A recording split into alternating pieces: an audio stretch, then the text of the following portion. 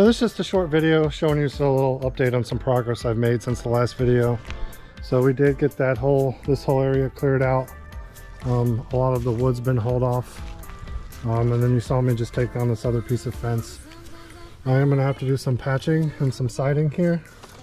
So I'll probably do a video on how to do that. I have to patch some screw holes here because I removed old cable and telephone jacks. I removed all that. So a bunch of little screw holes.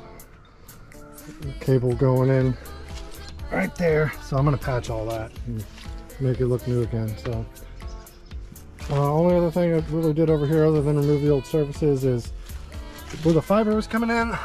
This little, conduit was like bright orange, so I painted it brown just to help it blend in a little better. And I'll give you a little sneak peek of, I know in the AC condenser clean out video I mentioned I was going to do landscaping and clean this up back here. So I literally just reusing some 4x4s that I found and all the mess we pulled out. So I have them kind of lined up. I'll get them cut.